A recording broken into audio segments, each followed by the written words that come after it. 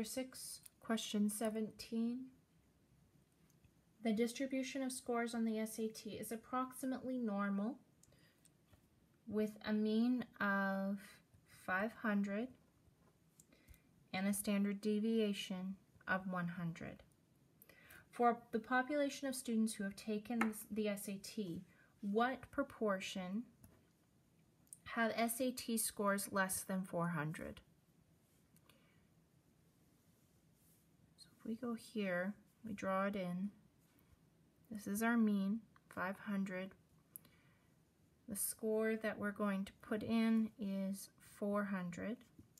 And what proportion have SAT scores less than 400? So we're looking for this part. So we're going to be looking for the tail once we compute that Z score.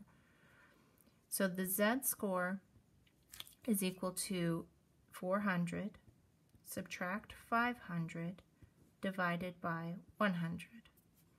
So that's equal to negative 100 divided by 100, which is equal to negative 1.00. Now we're going to go to the unit normal table. We're going to look up 1.00. We're looking for the proportion in the tail, and that probability, that proportion, those terms are interchangeable here, 0.1587. B, what proportion have SAT scores greater than 650?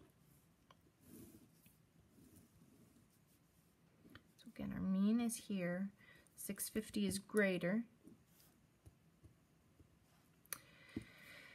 And we want have SAT scores greater than 650. So again, we're going to be looking for the tail here, just like we were looking for the tail up here.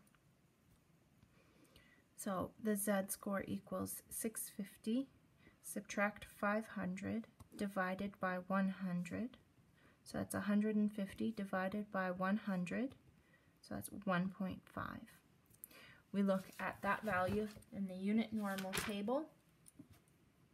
We want the proportion in the tail, and that proportion is 0.0668.